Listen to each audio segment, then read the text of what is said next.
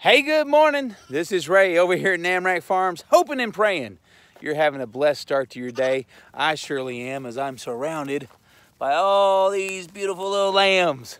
What a joy it is. I hope you remember. You see, I'm standing here in the middle of my field. Just a quick side note. I hope you remember that one of the greatest joys of a shepherd is simply being with his sheep, especially when his sheep come close. So go get close and bring him some joy. A couple days ago, I showed you a video of me and my wife out, and we were feeding the lambs with Truett.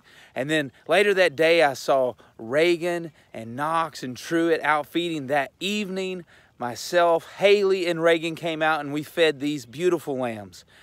My point of all that is, it takes all of us to accomplish this goal. Sharing a video from 3 years ago of all of us out working, putting up the fence. Every member of the family had to work together for the goal to be accomplished. The same thing happens here every day.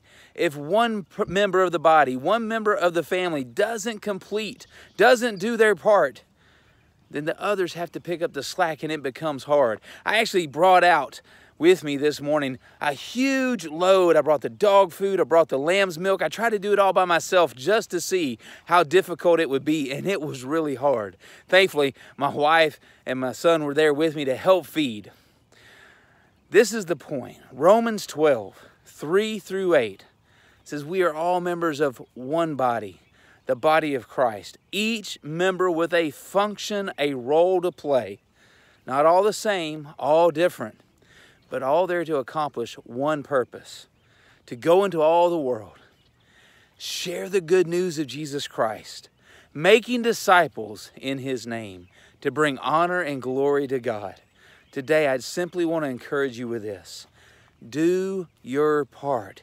You are created for a purpose. No member of the body doesn't have a function. And when one member does not function properly, the rest hurts. The rest has a hard time accomplishing the goal. I'm encouraging you today. Be before Him. Get before Him. Say, Shepherd, what is my part? And then go do it. Because when you do, the entire flock benefits and prospers from the work that you do. Go enjoy the shepherd. I'll see you soon.